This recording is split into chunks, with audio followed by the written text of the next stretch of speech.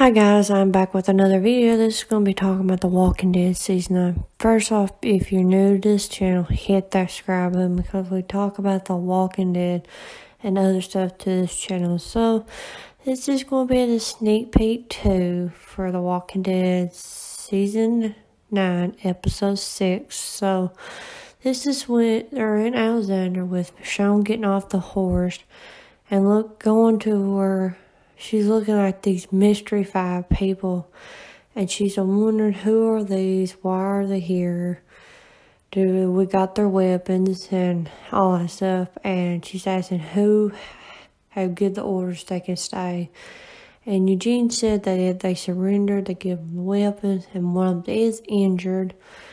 And Aaron said, I did, and Michonne's like, why? And then Judith steps up and said, I did.